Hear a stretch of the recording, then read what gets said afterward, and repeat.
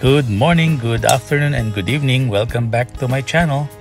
So for today's vlog, we are going to be covering a topic that perhaps puzzles some beginners or newbies in this game. And that is the subject on attire, golf dress code. So if you're not yet subscribed, go ahead and subscribe to this channel for you to be informed more. So aside from getting the right equipment in this game, one needs to have the proper attire or golf dress code. The most recognizable of which is the golf shoes, which has the spike underneath to avoid one from getting slip off the greens or the grass in the golf course. So for today's topic, we're going to be covering the reasons for this dress code, the evolution of which, and perhaps look into the future how this trend will continue moving forward. Okay? So for those of you that are not aware, golf is now part of the Olympic sport that was instated in 2016. But before that, as early as 1900 and 1904, according to Wikipedia, golf has already been featured in the Olympic Games, but only in 2016 where the committee decided to make it as an Olympic sport, and therefore as a sport you need to have some dress code in order to compete in the game. But before that, according to historical evidences, since golf is a recreational activity by royalty in the earliest times, you can see here 14th, 15th, 18th century golf.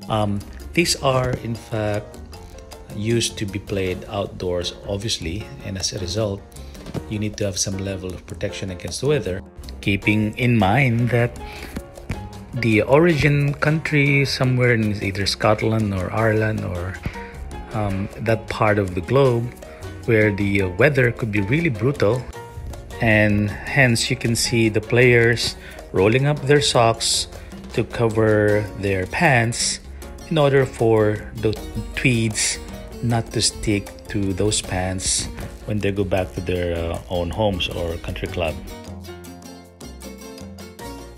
However, as time goes by, we don't see those trend or dress code attire anymore, except during special events like what you've seen us group in our earlier tournaments. So here we can still see players in the 1920s rolling up their socks all the way to at least below the knee.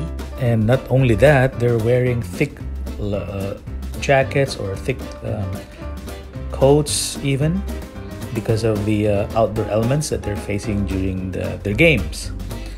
But obviously, as time goes on, these kinds of attire has evolved, and later on you will see the evolution of the dress code or attire as the weather changes also, especially for countries which you have 4 seasons, right? But in the case of Asia, where we only have at least the wet and dry season, typically our dress code here would be either summer months, summer attire shorts with collar, of course, and paired with that would be a sleeve to protect oneself from the sun, and a cap, right? So that's typically what is the dress code that we observe in this part of the world. Now, after the 1920s all the way to 50s, golf has really become more and more popular, especially in the US from Europe, mainly because of the US Open, which pretty much drawn a lot of marketing and promotional activities, and therefore you can see people in the 50s started to notice the trend or golfing attire by the professionals at that time, mainly because of wider TV coverage, media like newspapers and print. So as you can see, 60s continue on with the trend as well, the 70s in keeping with the times, as well as the 80s. So pretty much it evolved into the 90s with Tiger Woods starting a new apparel with Nike. And because of his success as the #1 player at that time, Other companies, apparel companies, soon followed up and started to compete against the big swoosh. So sponsors, labels started to sign up major big players that have the charisma and of course the looks in order for them to carry their brand. So go ahead and make a comment down below. Who do you think is the best dressed golfer of your choice at this point in time? So alright, so we covered the reasons why dress codes have been installed or instilled, and of course the trend that has evolved soon after that. Now let's talk about a bit of the future and what it looks like.